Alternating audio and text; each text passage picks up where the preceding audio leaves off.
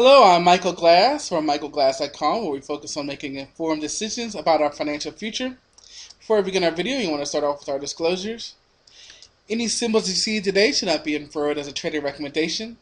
No matter what form of investing you choose, stock, forex, futures, options, they all have a level of risk associated with them. Any strategies we show today are for informational purposes only. Future results are not guaranteed. And finally, any investment decision you make is solely your own responsibility. Trade at your own risk. So this is our stock market technical analysis trading plan. In our video, we'll look at the past week's economic calendar and also look forward to next week. We'll see what happened as far as the most recent price action to identify key support and resistance price levels. We're going to look at the charts of the market leaders, Apple, Google, Goldman-Sachs, Priceline. We'll take a look at those. We'll look at the dollar, gold, and crude oil charts to see if there's any leading sentiment. And finally, we'll have an education spotlight at the end. As we look at the week that was, we see that all three major indexes, the Dow, the Nasdaq, the S&P 500, all fell for the week. Two are up for the year, the Dow and the Nasdaq, while the S&P 500 is down just a little bit for the year. And we basically fell about 2.5% for the week, and that snapped 4 straight weeks of gains. We know how great October was for the market. November starting off a little bit sluggish. With the weak market, we found support in the dollar.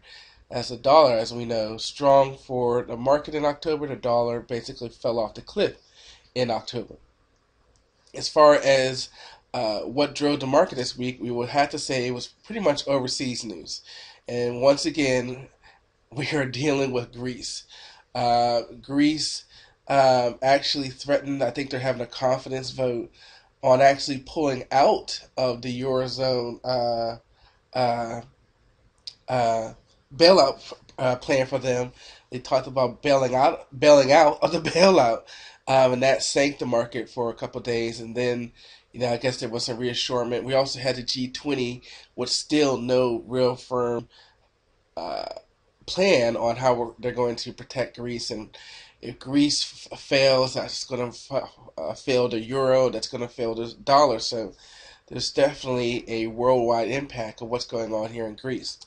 We really didn't have any corporate news that affected the market this week, and we had some really uninspiring economic data. Employment situation wasn't inspiring, although we did have 9% versus 9.1% unemployment, but we only saw 80,000 when consensus was 100,000 jobs. FOMC kept their rates at 0 to 0.25. They cut their forecast for 2011, and they've cut their forecast below 3% for 2012. So really uninspiring on the economic front. Going into next week, we really don't have any earnings that's going to really impact the market. And not a lot on the economic calendar. Maybe consumer sentiment on Friday. Maybe Bernanke says something on Wednesday, or the Bank of England announcement on Thursday might have something. But overall, it's a light week for news, and we're getting ready to get into the period of time where many people are taking their money out, especially once we get closer to Thanksgiving and begin their holidays for the year.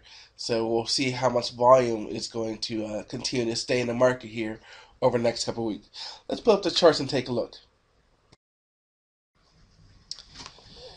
Okay, we are starting off by looking at the S&P 500 daily chart.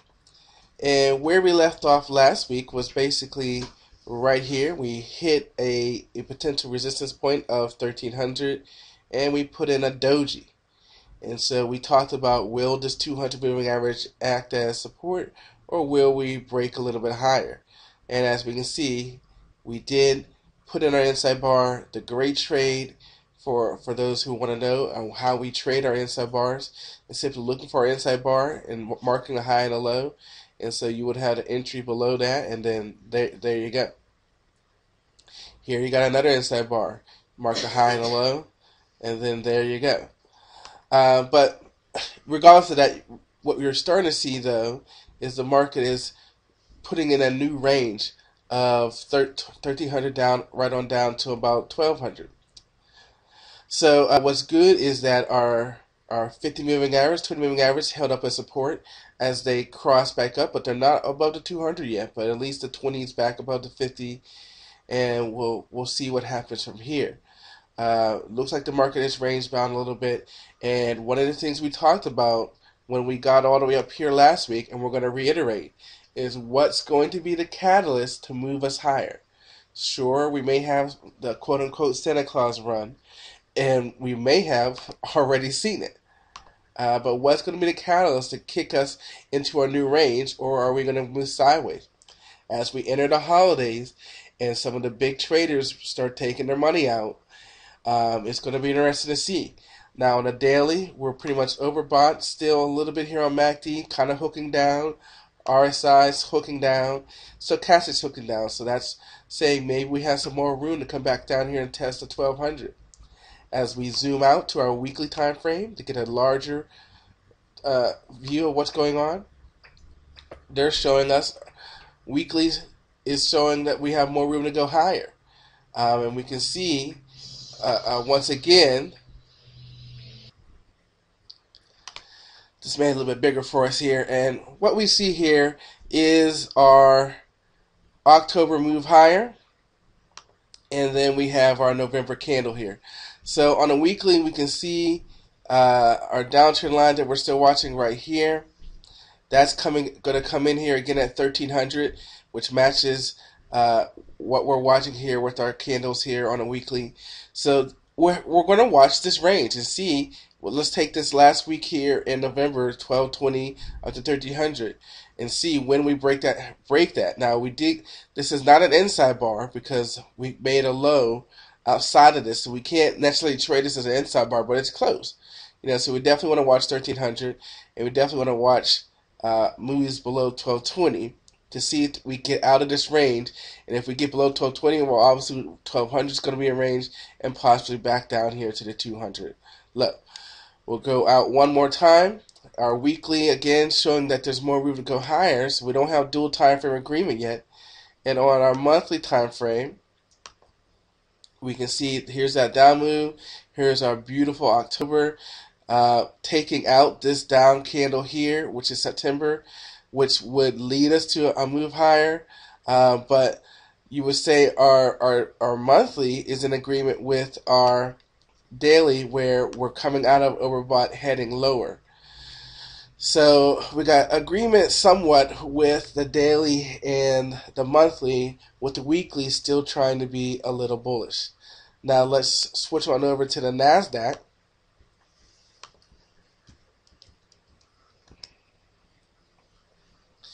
And we'll see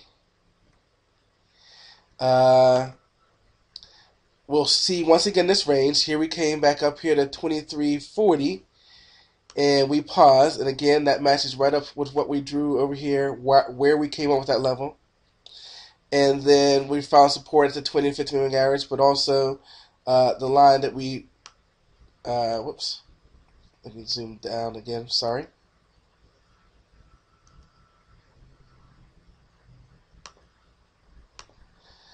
Had to shrink that down for you. What I was trying to get to show you is where we came in with this 2600 level, looking at all the way back in June. Now let me blow that back up again. So there's where these lines came from. And now we see, once again, just like the S&P 500, we came up, tested the top of it, and the bottom of it came in as support. Our daily indicator is showing the same. We're coming out of overbought, heading back down. So showing a pullback is necessary. But again, we see the range that we're watching on the NASDAQ 26 up to 2740-ish. As we go out to the weekly, we can see again our October move, where we're at here in November, and whether or not we're going to move higher. And again, we can see the 20 and the 50 moving average both on the daily and weekly acting as support, and our indicators saying that there's more room to go higher on the weekly. One more time out to the monthly. And we can see our move down. September candle broke on October, which would be bullish, but we need a little more confirmation. Again, that's getting above 2740ish, 2750ish. But our monthly is in agreement with our daily that we're coming out of overbought. So, just to sum up, what we're seeing is the market has paused here at the beginning of November. We had a beautiful October. It's breathing, it's consolidating. And what we need is some type of catalyst that's going to continue this move higher. Could it be the Santa Claus run?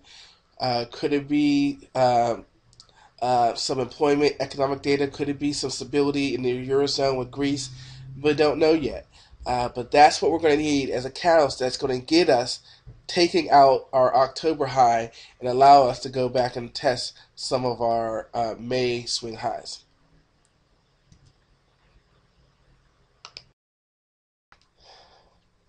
Okay, as we move to our industry leaders, we are going to start off here with Apple.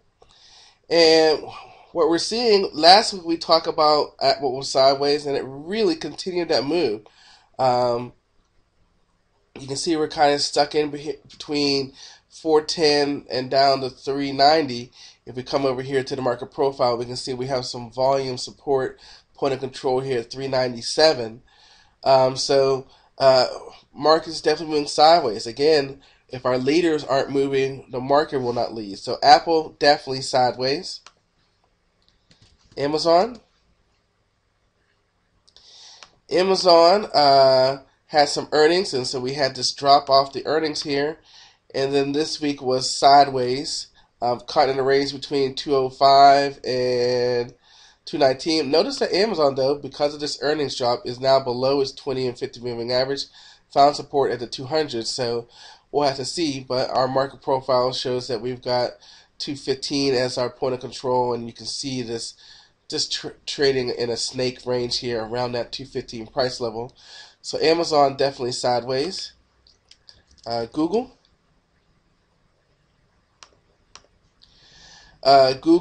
definitely sideways after its earnings gapped up. At least it's holding that gap up. 20 moving average acting support. Look at our 20 and 50 moving average moving above the 200. So that's certainly bullish. And we're holding the gap. It didn't fall off like it did the last time. But definitely Google is sideways. Market profile, we got a point control here at 596. If we get below 592, there is some room to fall there. Goldman Sachs finally had a little swing to the upside here. You see the downtrend, but it finally made a move up, broke the 50 moving average, hit a resistance point, and fell down. It didn't go sideways, it fell back. Obviously, we could make a good argument that it broke its uptrend line here, so we're going to have to see. And of course, we're way below the 200 moving average here. On our market profile, we can see 105 point of control, just kind of snaking around that. We'll be interested to see if the 20 and 50 here can hold up. But if Goldman Sachs starts tanking, the market may tank with it.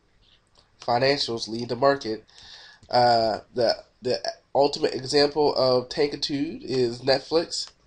Keep in mind, as early as July, $300, and now here we are at $90.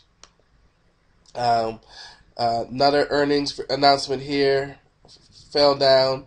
At least it's holding here with a little up move, but interesting to see what happens here as we get to the 20 moving average. Point of control here still at $83. We would have to get it below 86 to run down there and test 83. There still is a little volume here, especially up here at 88. But sideways is the best we can give it. So right now we have nothing but sideways charts. Maybe Goldman Sachs down. Our last one here is going to be Priceline. And Priceline definitely sideways, trying to stay above the 20 to 50 to 200 moving average. We do have a point of control here at 510. Another nice volume peak here at 505 and 495. But you can see, again, with all this choppiness here, so we have all of our leaders sideways, no trend, and thus the market didn't trend. And so, again, what's going to be our catalyst to get us either to move higher, or are we going to go down and test some of the August lows?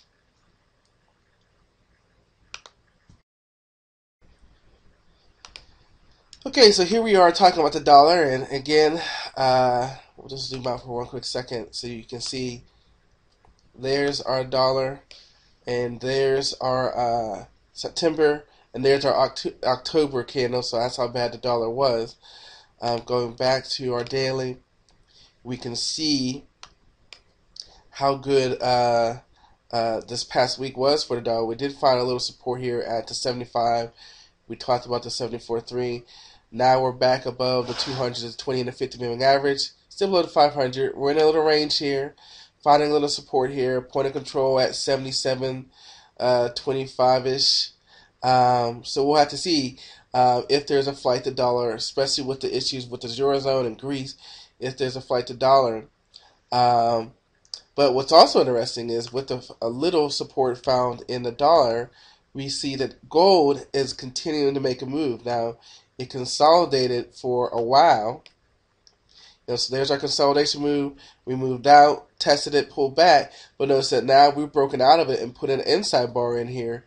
So if we're going to continue to move, we're really going to start testing areas, like 1830-ish probably. But gold definitely has made a move. Point of control here is 1755. Which is basically what was once resistance should now be support. So we definitely want to watch 1770-ish, 1768 to see if our inside bar pans out, and we do begin to make a move. But notice back here where we settled here at 1780. So this might be an area to watch. Even if we do break 1760, the traders have held this up as support, may try to make it now hold up as resistance. Also making a little bit of a move has been crude oil. And we can see the move that it's made. It's come all the way up here and touched the 200 moving average, all the way back up to $795. And if we were to scroll back, you might remember how long we kind of oscillated around $100. And yes, gas is back up to $344, $345 where I am. So, definitely as the stock market was weak, we saw a move. I'm sorry, the dollar was weak. We saw gold and the crude oil make a move. But if the dollar can find support, we might find, especially crude oil, starting to weaken off just a little bit.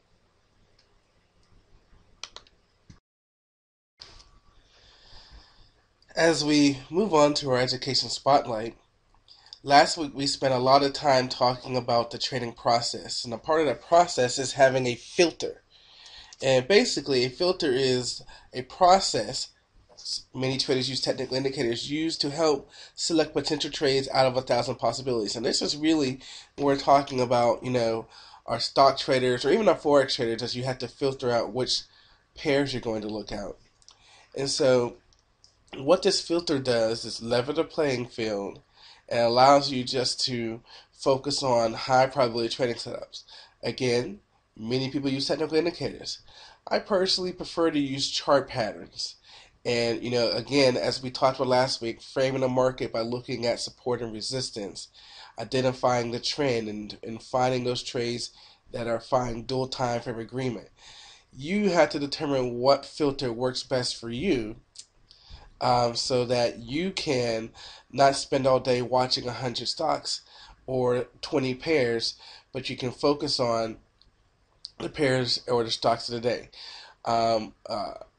A very old school way of looking at it is for each night, as a part of your aftermarket routine, you find 10 stocks if the stock market is up, 10 stocks if the stock market is down, or 5 pairs if the market is up, 5 pairs if the market is down. And then when you go to your pre-market routine the next day and you look at what the futures are saying, what the market is saying, you can focus on those pairs or those stocks that are working with the trend of the market. As you know, you can find us on Facebook, YouTube, and Twitter. We have a page on Facebook, Are You Financially Literate?, where we focus on personal finance and help you make informed decisions about your financial future. We have our free 5-part video course where we focus on helping you frame that market and helping you come up with a filter and come up with a way to narrow down the market to high probability trades. We hope that gives you a gauge of who we are as coaches and how we can help you one-on-one develop that personalized trading plan, develop a filter that works for you, help you develop a trader's mindset so that you can follow that system. In addition, we have our video course. Notice that it's only $99. It's three portions: an introduction to trading, your trading plan components, and then the trading setups. And again, the reason we're not charging $2,000, $3,000, $4,000 like other people, it has all the same information. But we believe the true distinction, the true way to transform your trading results is through coaching. And so we want to give you the information and then give you the coaching you need to implement the system and the setups that best match who you are as a trader. If you're trading futures, we've got a great futures worker for you, 20 free trades, and they have margins as low as $300. And of course, if you have a charting package, works both on PCs and Macs, help you find those scans to find those biggest moving stocks, help you find the 10 up or the 10 down. We have that for you too. In the end, it doesn't make a difference about your system, your indicator, if you're unable to pull the trigger. You have to have the trader's mindset. You have to be able to backtest, but more importantly, once you have a system, you have to be able to pull the trigger, and you get that through discipline, and more importantly, by developing a trader's mindset that understands how to filter, find high probability trades, and then properly implement them using proper money management strategies. Thanks, guys, and I'll see you next time.